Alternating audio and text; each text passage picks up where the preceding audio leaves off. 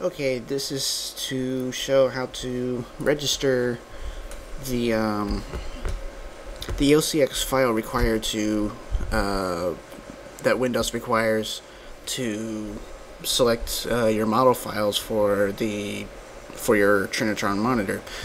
And it's a little different with 64-bit versions of Windows. I know for sure this will work with Windows 7. I think it may work with Vista 64-bit also.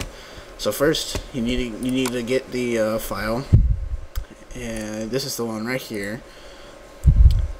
I think it stands for Microsoft msflxgrd.ocx. I think that's what it stands for.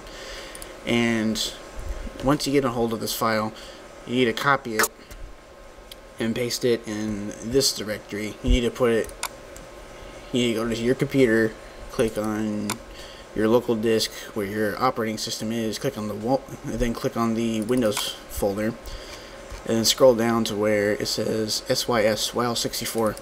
Click on that, and you drop the file in here. So just a simple copy and paste.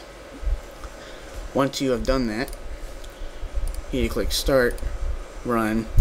And if you don't have the run option, then on your keyboard you should have a Windows logo key.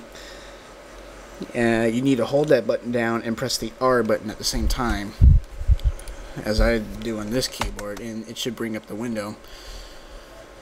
So once this comes up, you need to type this command.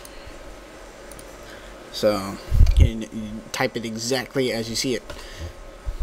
And if the name of your file that you download is different, you need to make sure that it matches. Otherwise, it's not going to see the file. So once you have typed it, you click OK, and you should get a window that says it successfully registered the file. Once done, click OK, and then open Windows, and you should be able to have everything set up. You can click Model Select, and it should bring up the model files. So after that, you should be good to go. So that's it.